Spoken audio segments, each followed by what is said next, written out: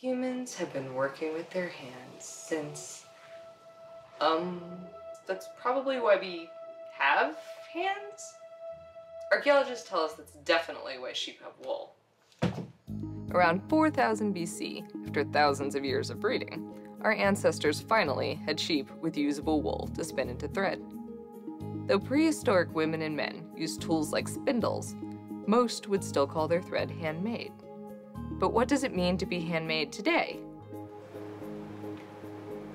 When the same hands that painstakingly apply paper to a piñata with homebrewed glue sketch out designs on a touchscreen and archive past work on a smartphone. Piñatas actually started as a representation of something religious, like a religious symbol. The 7 pointed stars, like each cone represented a sin, and actually the physical act of being the piñata is like a representation of overcoming sins. So that's what the show was about, kind of like opposite of that, like embracing like sexuality and like human nature instead of going against it. I actually wanted to do our piece to represent that aspect of the shame itself, that does exist in our culture, you know. So we made a whole piñata of this woman. Her whole body was white, kind of just to represent her emotionalness. And she's like a really beautiful woman, but yet she still feels like, you know, like you're not allowed to feel good about yourself. And I just wanted to make a tingle. Please don't do that. There we go. I talk to my yarn. A lot of people talk to their yarn. Or their knitting. Or their computers, you know. I got sort of bitten by the spinning bug in part because I was procrastinating homework and in part because, I was in college. And I was knitting a lot because I learned to knit when I was about 8 years old from my grandmother and I didn't like it all that much. And then I picked it up again in college because I wanted to knit myself a Harry Potter scarf. And I did. It took forever and the yarn cost probably about as much as buying one would have cost. I decided I wanted to try making my own yarn. I really, really loved it and I wanted to see what a wheel was like. She broke it down and shipped it to me and then I reassembled it in my dorm room, in my single. And the person downstairs from me came up the next day and told me that my boyfriend and I should be quieter because I'd been hammering. And apparently he had interpreted the hammering noise of me putting the wheel together as something a little bit different. And I introduced him to the spinning wheel and told him I didn't have a boyfriend, and he looked at me very skeptically and went back downstairs, and we didn't really talk that much for the rest of the year. So I'm going to take you through how we make a cat. I was doing the origami first, definitely, and I had just started dabbling in the metals. I had seen an online article about PMC, precious metal clay, which is basically just silver that's been mixed with a binder, and you can work it just like clay. And after you fire it in a kiln, all the binders burn off and you're left with pure silver. Then I found metal clay in paper form, and that's when the lightning struck. Oh, hold on, I can use this to make origami. Let's try it.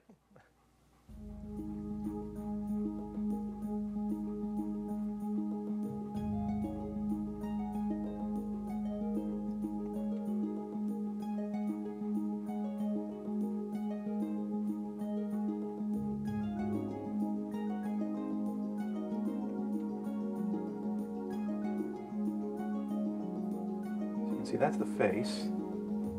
So the body is much simpler.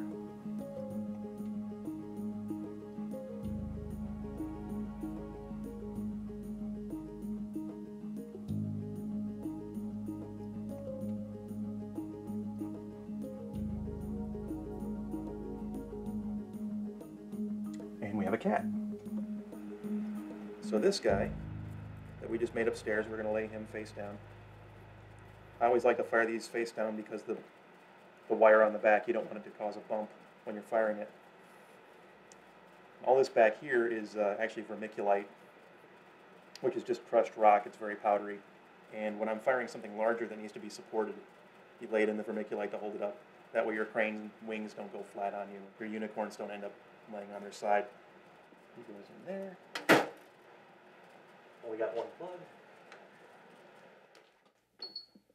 Current temperature 58. We want it to go to program 3 and start, and there you go. And in 30 minutes it'll be done. Let's see. Well, I think crocheting is just plain fun because it is, I don't know, expressing yourself through yarn. or something. I don't know. Just making things, creating things is awesome. Yeah. Especially when people go like, oh my god, they're so cute. I'm like, thanks. Being able to create effect on people. Yeah. That's cool. Mm-hmm.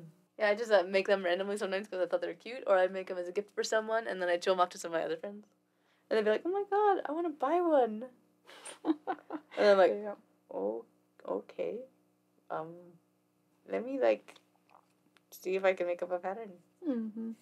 Since I've crocheted so many different things and plenty of different shapes, I just basically visualized in my head, like, what kind of shapes I would need in order to make something, like a panda. Okay, I'll need, like, a cylinder type thing. And, like, white, and then white, yeah, and then change to black about halfway through. And put a tummy patch on, so just, like, crochet a circle. Mm-hmm. Let's try something. Nope. Undo it. Nope. That seems about right.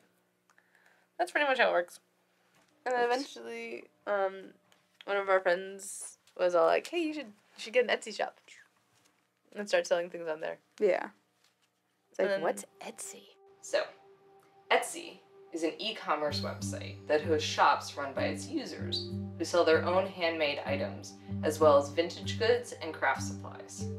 There are now over 1 million active shops. It might sound like a cute kind of idea, but it's also big business. The Etsy Corporation facilitated $1.35 billion in merchandise sales during 2013 alone. To join that flow, though, you first have to open a shop. I was kind of in between jobs and struggling with money and all of that. Somebody was like, well, you already make your own clothes, like, why not just sell a few? And I was like, I'm gonna make like 20 items before I start a shop. I was getting so bogged down with having so many items to sell that I was like terrified of actually opening a shop.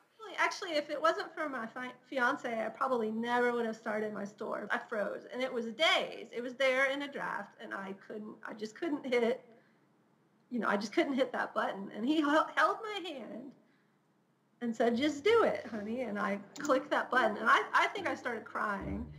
I really honestly in my head thought, like, do people really buy this stuff? Because being someone who crafts, I'm like, if I see something, I'm like, okay, how can I make that?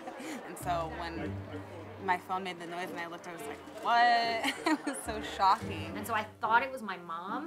Like, I really did. Like, I emailed her and was like, was that you? Like, and she was like, no, it wasn't. And I looked, and sure enough, it was a total stranger. I was like, oh, a stranger from the internet likes my stuff and spent money on this mug that I made. Like, this is crazy.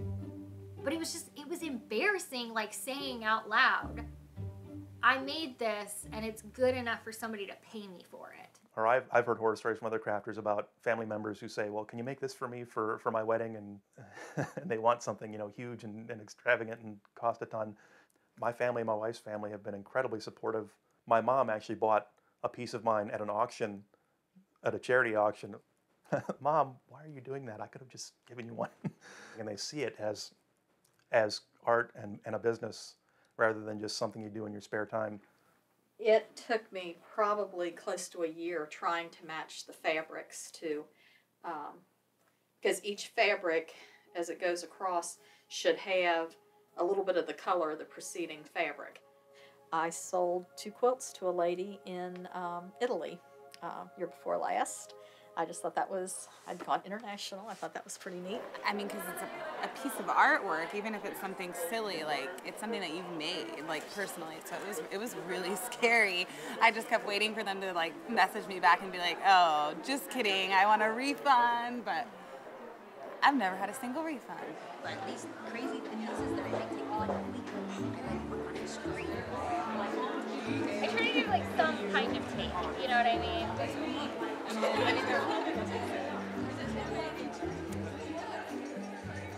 Okay, good. Oh, you know what? I totally forgot I was going to tell you too. I have a friend who saw my case and bought one. So now every time we go out together, we're like, I have like 3 pictures. I'll find a picture. If anybody ever of the does that, 2 of have us, them like, message me first. Okay. And then I'll give them a good deal. Oh, okay, cool. It's like, they're so expensive online. Yeah, I just got tired of dealing with like cheapies. So I would rather like filter it out than sell it for like $20 and get people that are like, what? This isn't what I.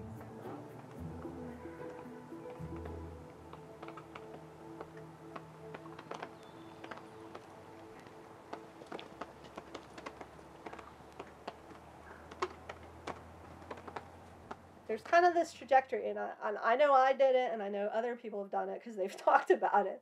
But you come in, you think, okay, this is going to be great. I'm artistic. I've made all these pretty things. I can take pictures, and I'll just throw it up there, and it'll be great. So I made a whole bunch of handbags, and I think like one person bought one. I started making handbags for my sister's Etsy shop. And people are buying from her Etsy shop, but not my Etsy shop, which is really interesting. But I mean, now I get it because my pictures were awful. Etsy's all about photos.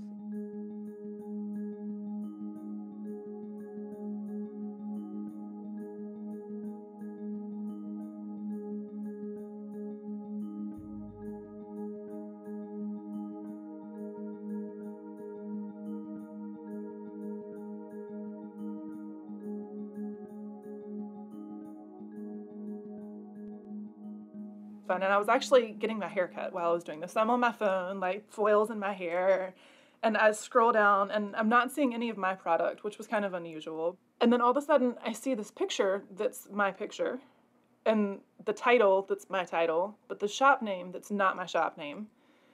At which point I'm like, what? So I was a little confused. I mean, it's like double take kind of thing. So I click on it and it's not my shop. It's someone's taken my products and they're selling them as if like they've copied my whole description, whole title, like all pictures and everything. So I put the phone down and I thought, how do you handle this? Like, what is an appropriate way? I made this handbag from a kid's cartoon, one of my favorite shows. And this was totally my idea. You know, I mean, this is their character, but they weren't selling anything like this. You know, even like putting the checkered fabric in the pockets and the button. Nickelodeon didn't make these handbags. No one did. A guy from Etsy contacted me, one of their legal people. Hey, Shauna, I hate to do this. I had to pull your item listing down. Yep, you cannot use it. The people from Gabba Gabba Land, you know, you're using their images. I'm like, but I made it. But it is their image, so you can't use it. But it's so crazy. I'm just like a little mom, and these big lawyers found this item on Etsy. Like, what? And my husband goes, maybe they really liked your item, they liked your handbag, and maybe they're going to make it and sell it themselves. You gotta do all these things by yourself, because no, like, company set it up for you. Like, if you were to go to a job, you know, just clock in and clock out and you get paid. But this is like, you're responsible of making sure that you get paid somehow, some way. A lot of people will, you know, shoot you down and be like, you should just get a real job, and like, you know. Oh yeah, for sure. And then they'll be like, you guys need to work harder, and you guys need to do this, and you guys need to stop doing that. And so you're like, okay, I've got work to do. So you go in and you do all of that, and you just work.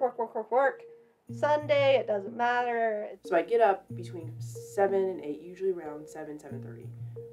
Check my email, write emails, post on Facebook. Then I would get up and leave the house between 8:30, give or take.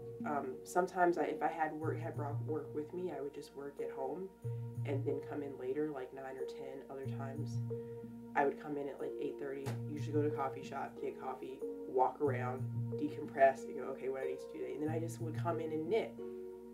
And about in the afternoon, I get a little ADD and I will usually go for another walk or work on things that aren't, I mean, I might be reading a magazine, but I'm reading a magazine to get inspiration.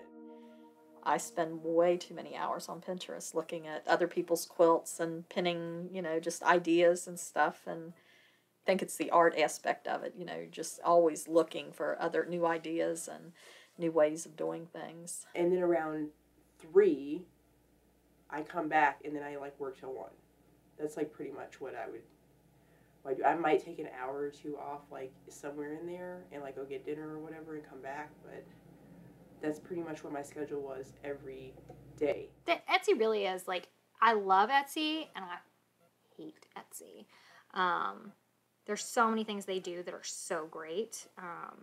Obviously, existing is great. I like that. They help you so much with SEO, so search engine optimization stuff, because obviously they want you to sell, because the more you sell, the more they make. And the more you sell, the more likely you are to tell your friends to go sell on Etsy and everything. So that's great. I do get a little sick of the interviews, you know, like that they'll do, and it's just like the worst kind of hipster you would never want to be around. You know what I mean? Like, what's your typical day? I wake up to the sound of birds when my body tells me it's time. And you're like, no, you fucking don't. Like, your iPhone goes off because you run an Etsy shop and you don't get to wake up when the birds wake up. I run an Etsy shop and I know I'm getting up when my alarm goes off. And it's 5 hours after I went to bed last night. So, you know, like. And when my friend was helping me do my business plan, he was like, you can't write this in your business plan. You can't write to the bank that you work 100 hours a week or whatever. You can't say that, yeah, well, I'll pull an all-nighter if I need to. I won't sleep for 3 days if I need to, because they're not going to give you a line of credit. It has to be realistic, you know, but that's what I do. Yeah. One thing you have to be really aware of as a spinner is ergonomics, because if you do what I do and you pull your arm backwards behind your shoulder too often, you can end up with repetitive stress injuries. So I'm trying to be more aware as I spin of the height of my chair and how I move my arms and so on, because it would be more important if this were a job and I were doing 8 hours a day. But even just as a hobby, it seems kind of silly to me to get a repetitive stress injury from the thing I do to relax.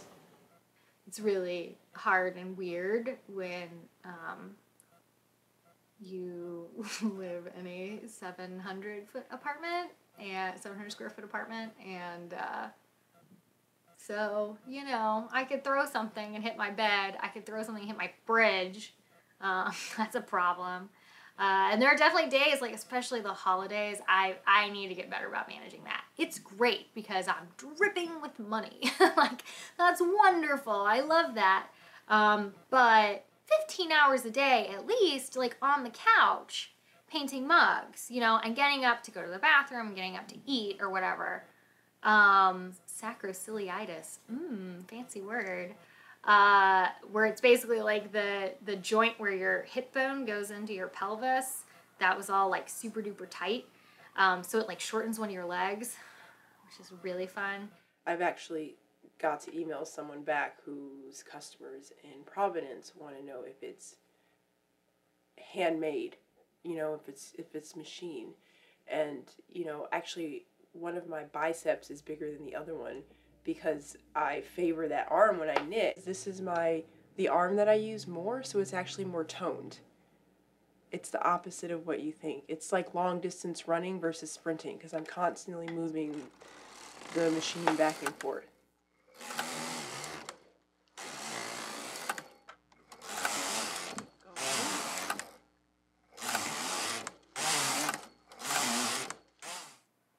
We didn't have health insurance for the longest time, so just kind of like dealt with it, you know, stretching, being in pain, oh well. I'm also not even 30. I would like to point out I'm not even 30, and I have like old lady diseases. One of the great things about having a full-time job is that I can still do it as a hobby. The first weekend in December, I just stop making items. If it's listed online and it sells, and I have it in stock, you've got it. Otherwise, you know, it's not going to be listed online and nobody can buy it. And if I run out, well, too bad. I'm not going to make any more until January. I'm taking December off. I've had a lot of people ask me why I don't sell my yarn, because a lot of the time I end up with yarn that I'm not really sure what I want to do with. For me, it's partially because I don't have I do have an Etsy store, but I use it for destashing stuff that I want to get rid of. And I have sold, I think, 3 things on it ever, and they were fat quarters of fabric. I'm not really interested in making my meditative hobby into a commercial business. I'm perfectly happy to spin yarn that I know a friend will like and then give it to them or trade it to them.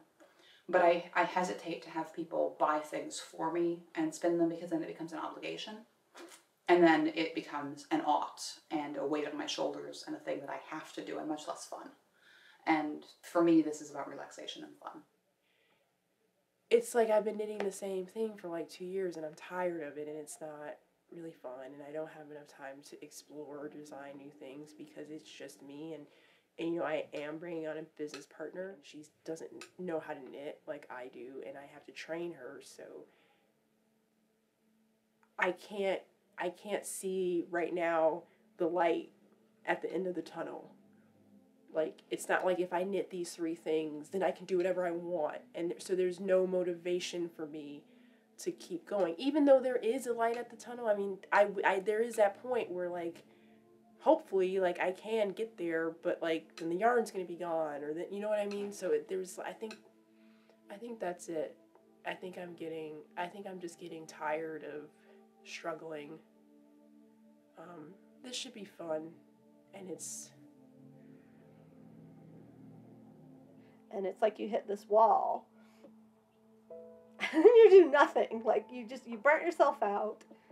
It can be really hard nowadays, sort of that thought that the only thing that has value is if you go work for somebody in a cubicle. That's the only job that has any kind of value to certain people right now. And if you don't do that, any kind of struggle that you have, it's because of that, not because people struggle. And I don't think that that's just because of being a small business owner or a craftsperson or a fashion designer or whatever you want to call me.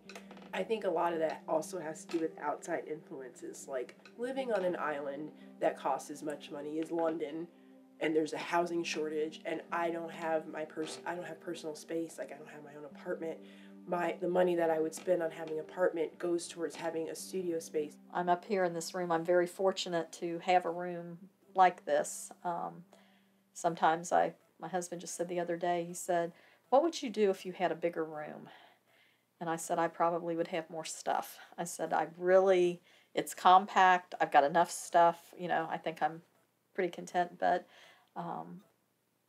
I didn't always have this space. It took the kids moving out. This used to be a child's bedroom, you know, so once the kids started moving out, I was able to take over the room. And I think, you know, I've just reached a point in my life that I've got the time to do it now, and I'm up here almost every day sewing something or embroidering something. I hear a lot of my friends say this. They don't feel like their day is complete if they haven't gone up and done something. You might not complete anything, but you just do something. I didn't want to give it up to share room in a house with someone. You know, this was supposed to be the place where I could come and be in my element, and now it's like so full and it's bursting at the seams with like the other people's things that I've brought in, and now, you know, and now that it's partly retail, like, people can come up whenever, and it's not mine anymore. It's like the community's. And then I go outside, I step foot outside, and I see like 3 people that I know that I have to talk to and put a face on for, and then I go home, and then I have to put a face on for my boyfriend, or I go hang out with my best friend, and these are people that I'm supposed to be able to go and relax and be myself, but there's no longer a space in my life where it's just me. And I think as an artist, like, artists are really introspective. This is our setup. We built this whole wall right here. There's a huge dirt pile thing there, like a huge slope. We emptied out all the dirt, and then it was one of the hardest things I've ever had to do in my life, but it was worth it, because I knew, like, we needed the space, and I didn't want to work in my brother's room, because I felt like I didn't want the business to take over his life. So I was like, we need to get that wall built, and we need to get this. Even all these bricks right here, they laid down all these bricks. And this cement too. They made the cement. My dad and my brother. This is my new office in our new apartment. And I'm going to be able to keep stock too, which is really exciting. So that, like, when the holidays run around, for example, I mean, I know that there are things that I'm gonna sell 50 of these. So it'd be really, really nice to have 50 of them, or, you know, like, spend a weekend making stock and then putting it somewhere, you know, like having a place to set it down I didn't have a place before. I invented a place in the middle of the living room that was my office before. And now I have walls and doors and things. I will also say that my husband has a real job.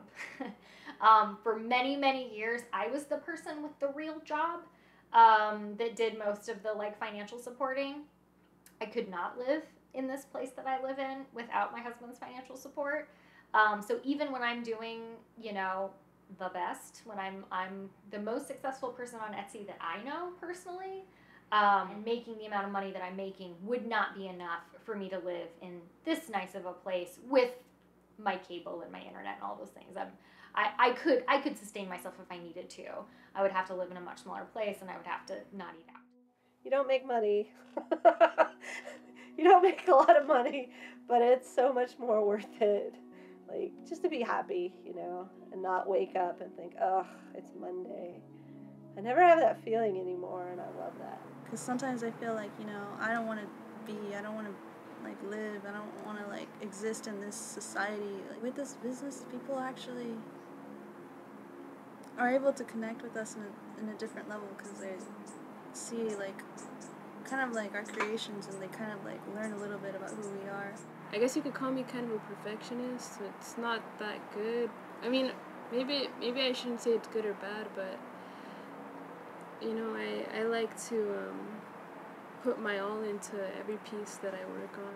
There was one woman who contacted me. One of the first things I ever sold, she was really excited because she was buying this leopard print sundress, and I guess she was going on vacation to Florida. She was a very large woman, and I think it was like a 2XL, I think, a dress. And she was so excited that she was like, it's so hard for me to find anything that will look sexy on me. And she's like, I'm so glad that I found this. So that made me feel really good. First, the manager contacted you through Etsy, right? Yes.